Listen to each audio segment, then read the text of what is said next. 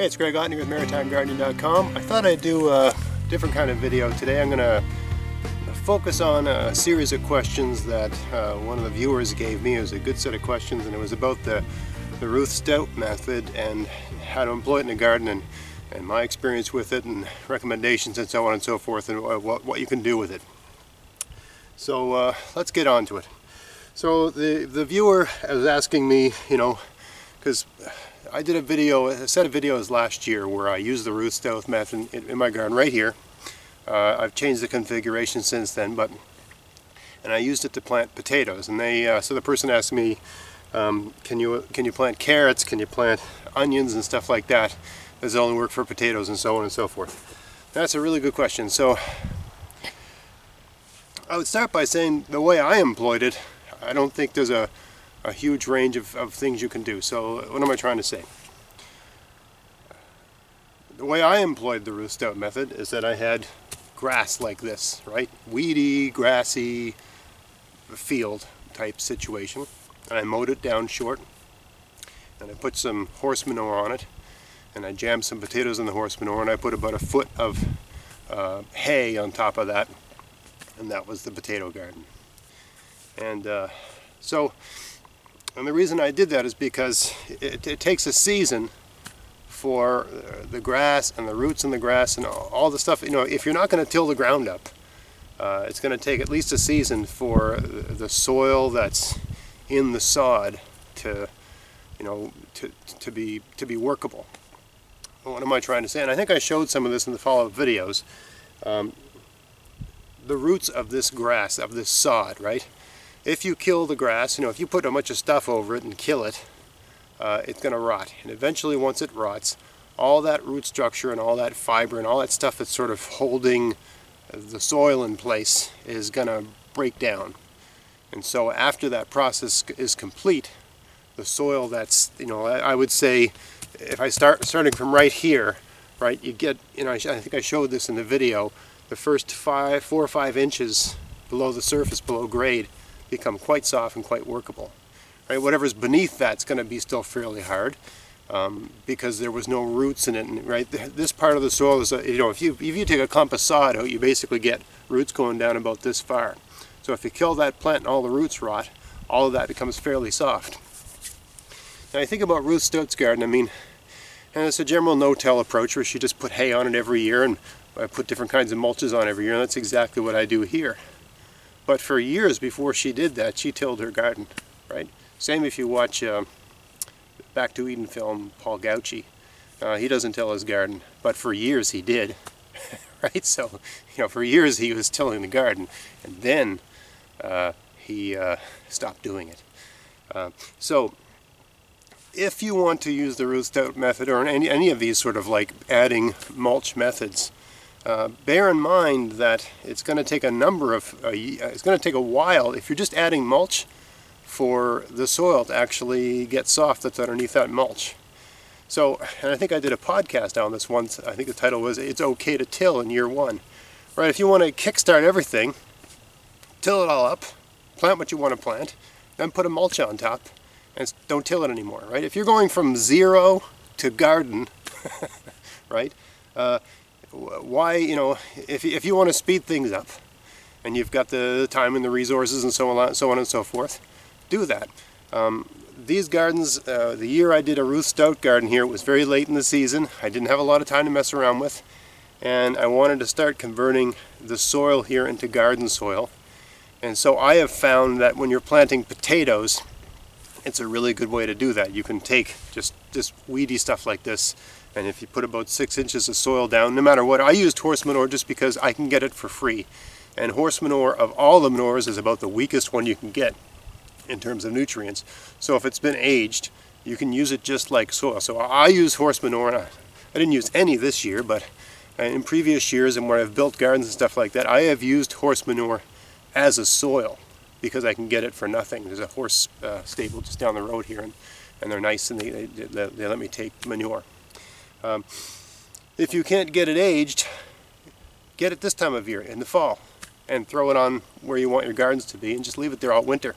right? And the rain and the snow and the season and all that sort of stuff will, or if you're in a place where you don't get snow and rain, it's warm all winter long, you know, it'll just work away, right? It'll compost itself over time, right? So get it now and put it where you want the garden to be, and it'll be aged by next spring when you want to grow a garden.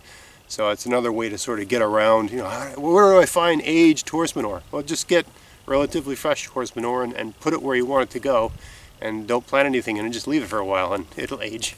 It'll age in place, sort of thing, right? So where am I going with all this? If you've got a space and you don't want to take a rototiller to it, and you want sort of like time and nature and organisms to turn that soil, the existing soil, like I keep touching the ground here, like just weeds and grass and stuff, right? If you want that to become nice, soft, loose soil, it's going to take at least a season under mulches and stuff like that for that to happen. And there's only so many things you can plant where that works, right? Potatoes work great because you can put a big heavy mulch on top and the potatoes got lots of room to grow and they get what they need. Another thing you can plant, if you're just putting like a horse manure right on top of grass like that, as long as you get it about 6 inches deep, is you can plant things that don't go down, right? So you can plant things like squash, pumpkins, tomatoes, things like that, right? The roots only go so far down. They'll be fine. For a thing like a carrot, I would want to wait a season before I plant a carrot so that I get a nice, maybe 9 inches of loose soil underneath the very top, right? So the carrots can go down and get in there. I've read lots of, I've even seen people talking about this on YouTube, and I'm sure there's some logic to it, talking about, well, I plant root vegetables to loosen up the soil. And maybe that happens, but in the process you get crappy, short, stumpy carrots, right? So I'm sure those stumpy carrots are doing some good there, you know, working their way in. But you know, if the soil is really, you know, like my soil here, the existing soil, it's all stiff clay. Yeah, if you just, you know, if you're letting like carrots do the work, you're just going to get lousy carrots. So I find something like a potato, which is kind of growing on top of the soil, right? The grass and everything is breaking down, and you know, that rotting process and so on feeds the potato plant, and the potatoes are just growing, they're growing on top of the grass, right? But during that process, the grass is dying and it's rotting, and well, you know, whatever microorganisms are in the soil, they're metabolizing all of that, and they're turning that top, you know, 4 or 5 inches, whatever, of sod and the roots and all that stuff. That's all going to become this nice loose stuff. So, you know, if you're not going to rototill the space, then plant something like a potato or something that's sort of growing up, right? And wait a season before you plant things that are trying to go down, like a carrot. Depending on what kind of stuff you have on top, you could plant, the person was asking me about onions. As long as it's a well-aged horse manure, onions will do fine. Another thing you can do, if you have the time and the energy and so on, is like I've shown previously in this garden. You dig up the sod, and you dig up the stuff underneath the sod, and you put some rotten logs down, right? The hugelkultur method, right? Then you put the sod down, and you put the soil that was underneath the sod on top. So you're just rearranging the strata, sort of thing, and you put mulches over that. But by doing that, you've got some decent soil on top, and all the other stuff that's underneath is just slowly rotting away, and the worms and all that other stuff is redistributing the nutrients throughout the soil, right? And that's a good way to sort of use what's there without buying anything. If you can get, you know, old rotten stuff, you don't have to use rotten logs, you can use rotten anything, right? But that's the hugelkultur, or the classic method, is to use logs and make these mounds. It doesn't have to be, I know I've had people comment, that's not a mound. Yeah, it doesn't have to be a mound. You're just using the principle, right? The rotten stuff underneath, good stuff on top. The rotten stuff holds water and captures nutrients and feeds the organisms in the soil, and all of that benefits the plants that are growing on top. That's the general principle. There's lots of different ways you can get there, and I know I'm oversimplifying it, but I don't like overcomplicating things that don't need to be complicated, right? If you've got lots of space and you want to rent a rototiller for a day, and you're going from just field like this to garden, You know, if I was moving from this property to another property and I had a big field and it was this time of year and I wanted a big garden next year, I would till the whole thing. I wouldn't ever till it again because you don't need to, but to get started, hell yeah, I'd till it. You know, why wait, right? It just gets everything happening a lot faster. You're not going to destroy the ecosystem with one tilling session, okay? Because all these gurus you're following, they tilled their garden for years and then they stopped. And the world didn't end, right? By tilling it, you're just loosening it up a lot quicker, right? But you don't need to till it once, you know, once you get to that point. I haven't tilled anything here for years, because you don't need to, right? But if you're going, if you think about these hugelkultur beds that I've built, I'm basically tilling the soil initially, right? And taking all the stuff and turning it over and moving it all around, right? That's basically tilling it. It's almost like a double dig, if you know that technique. But then you don't need to keep doing that year after year after year. Once you've done that once, you've basically reset the whole thing and turned it into a garden. You just keep adding mulches and it'll stay loose and soft, and you'll have beautiful soil. So I know that's kind of a rambling sort of answer, but there's no one answer, right?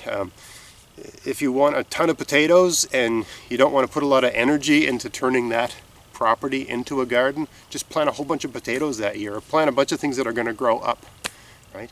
Underneath some you know, manure and a whole bunch of mulch. And if you want some carrots, maybe take you know, a fraction of the space. And if you don't want to rent a rototill or whatever, take a fraction of a space and make it into a hugelkultur bed. Plant your carrots there, right? You don't have to do everything one way. There can be different areas that you take different approaches to get different results depending on what you're trying to plant, right? If you have a plant that wants to go down, like a parsnip or a carrot, then you got to have some nice loose soil. And if you have a plant that's just sort of going up, right, the roots spread out and the plant goes up, then, you know, just put down some, you know, about 6 inches of nutrient-rich stuff and, you know, plant in it. And just let the organisms in the soil take care, you know, all of that weed and grass and stuff will die. And it'll eventually become loose soil. And when I say nutrient-rich stuff, I'm talking about really good organic soil or horse manure. And generally speaking, I don't like the idea of buying organic soil or you know, that sort of thing, because it just came from somewhere else. It's not the most sustainable thing to do, right? You're just stripping good soil from somewhere else and putting it on your property. I like the idea of using horse manure because someone fed a horse for whatever reason, but at least you're turning what resulted from that into a nice garden, and it's fairly weak. You can't just use any old manure, because most manures, with the exception of horse manure, they're very strong.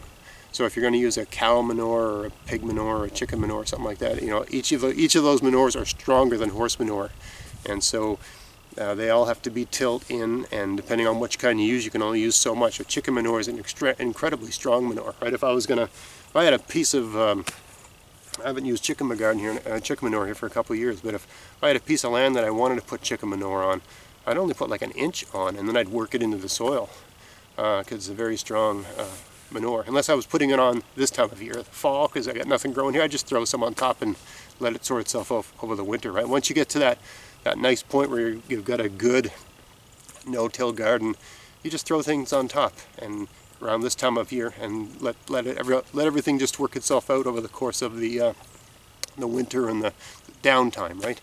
And the following year everything will be ready to go and everything is just sort of distributed for you, right? Let gravity, let the wind, let the rain do all the work. What was the other question? So, what to plant, how to get it all going, cow versus pig versus horse manure. Yeah, if you're going to just use manure as a soil substitute, just use the horse manure and make sure it's aged. Anything else you got to work it in. And what else? Oh, he was asking me how I planted the potatoes. I just jammed them in about, you know, so I put about 6 inches of manure on the soil, or I put 6 inches of manure when I did the Ruth Stout gardens here. I put about 6 inches of manure on top of the grass, and the potatoes are basically sitting on the grass, right? The manure is above them, and then the mulch was on top of that. From everything I've read, you get the best results with a potato if it's about 6 to 8 inches underneath grade, right? And then you have mulch on top. There's no need for any of that hilling or any of that other stuff. If you've got a really good mulch on the top of a potato, you don't need to hill it at all. But I've seen people just throw potatoes on the ground and put hay over top of them. Personally, I've had better results sticking them in the ground and putting the hay over top of the whole thing. I've tried planting them just on the ground and throwing hay over top of them, and you got to have a lot of hay over top of them. Like, you know, even with a foot, I found some of them turn green. So you got to have a lot of mulch on top of there.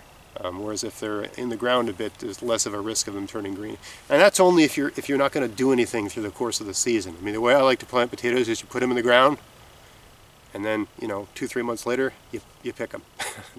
And you don't do anything in between. That's the way I like to do it.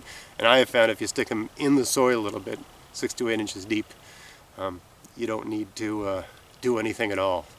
You don't need to add extra layer. You know, once you've planted them and put your mulch on, you don't need to add anything more. No watering, no mulching, no nothing. You just leave them alone. They take care of themselves.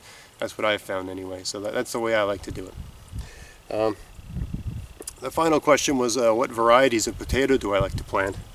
And I don't have an incredible, you know, I'm not a fashion gardener. I don't plant all kinds of different varieties. You know, I kind of stick with what tastes good and seems to work.